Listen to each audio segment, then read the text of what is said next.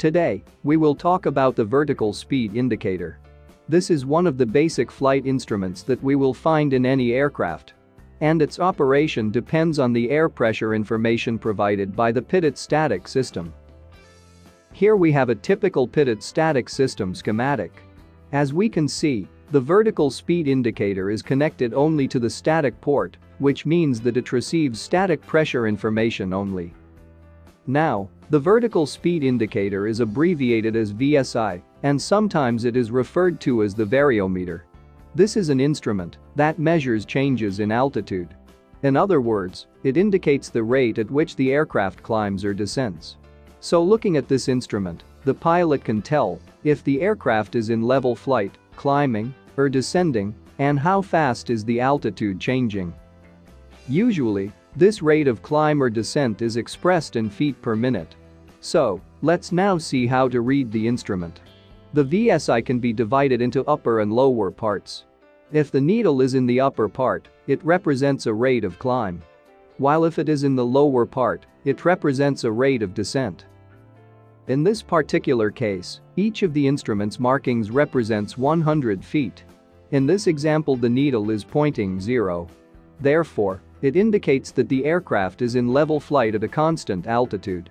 Now, if the needle moves up like this, it would be indicating a rate of climb of 300 feet per minute. On the other hand, if the needle moves down like this, it would be indicating a rate of descent of 500 feet per minute. In this other position, it would be indicating a 800 feet per minute descent. And here, it would indicate a 1000 feet per minute climb. Again, in this instrument, the scale is expressed in hundreds of feet, however it may vary depending on the instrument design. Now that we know how to read the instrument, let's see how it actually works. The vertical speed indicator measures changes in atmospheric or static pressure to give its reading. It takes advantage of the fact that the static pressure decreases with altitude. So at lower altitudes there is a higher pressure, while at higher altitudes there is a lower pressure. With this in mind, we could say that if there are not static pressure changes, it means that the aircraft is in level flight, and therefore the VSI will indicate 0 feet per minute. On the other hand, if the aircraft starts climbing, the pressure will gradually reduce, and therefore the instrument will interpret it as an altitude increase. Now, once the aircraft stops climbing and maintains level flight again, the pressure will remain constant, and the instrument will return to indicate 0 feet per minute. Conversely, if the aircraft starts descending, the static pressure will gradually increase. So the instrument will interpret this as an altitude decrease, indicating the corresponding descent rate. And once again, when the aircraft levels off, the pressure will remain constant, and the VSI will return to 0 feet per minute. In general terms then, the VSI interprets changes in pressure as changes in altitude. And measuring how fast the pressure is changing is how it can determine the rate of climb or descent. That's why it is necessary that the instrument receives static pressure information from the static port. So far, we have seen the basic principle of operation, but let's see more in detail. How does the VSI actually measures the changes in static pressure? Well, the static port is directly connected to an elastic capsule inside the instrument case, which in turn is connected to gears that move the needle in the dial. Now, a second static line is connected to the instrument case, however it incorporates a calibrated leak, which causes the pressure changes in the instrument case to be more gradual. This way, it is possible to measure how fast the static pressure is changing. Let's see how by means of this example. First, let's look at the level flight situation. In this case, the pressure inside the instrument case and the pressure inside the capsule are equal. Therefore, the needle will point 0 feet per minute. The situation changes if the aircraft starts climbing or descending. Let's look at the descent scenario first. In this case, the static pressure will increase in the capsule almost immediately. However, inside the case, the pressure doesn't increase that fast due to the calibrated leak which restricts the flow to the case.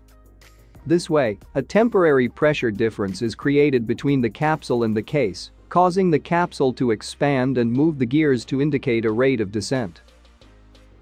Let's now see the climb scenario. In this case, the static pressure will decrease almost immediately in the capsule. However, due to the calibrated leak, it doesn't decrease that fast in the instrument case. This creates a pressure differential which causes the capsule to contract, moving the needle to indicate a rate of climb. Now, this instrument isn't perfect. Just like the altimeter, the VSI suffers from instrument error, which is caused due to mechanical imperfections and wear of the gears. And it also experiences position errors due to inaccuracies of the Pitot-static system while measuring the static pressure caused by maneuvers and changes in aircraft configuration. However, these are not the only errors present in this instrument. There is another one known as the lag error.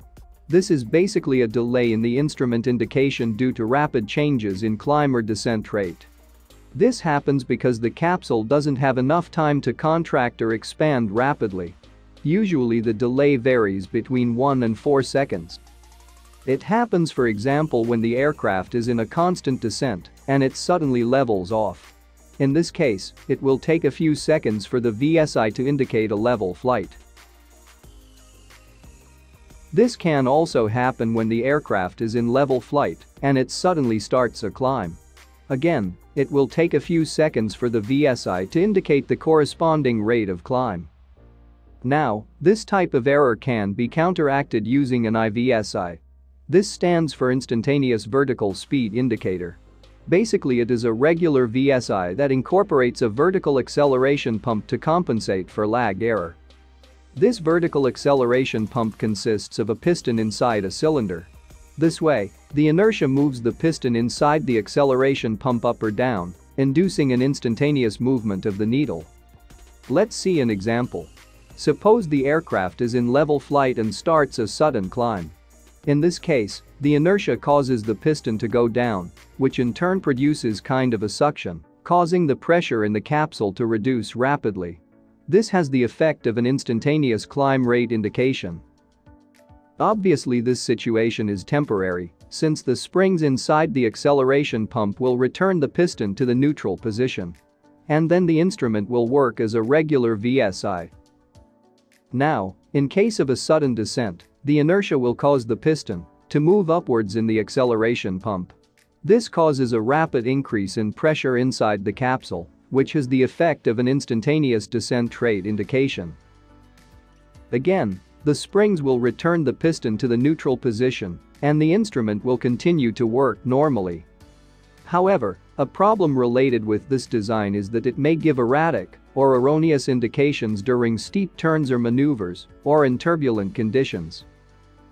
While flying in turbulence, this happens because the piston moves constantly up and down, causing the needle to move erratically. On the other hand, when executing a steep turn, the piston will be held down by the load factor, causing the instrument to artificially indicate a climb.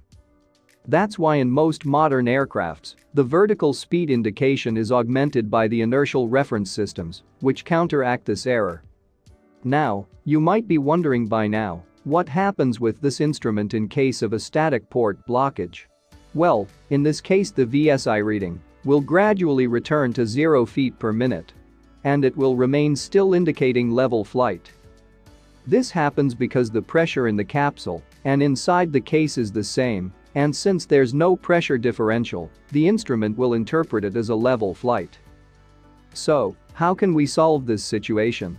Well, most aircraft incorporate an alternate static source, which must be activated in case a static port blockage is suspected.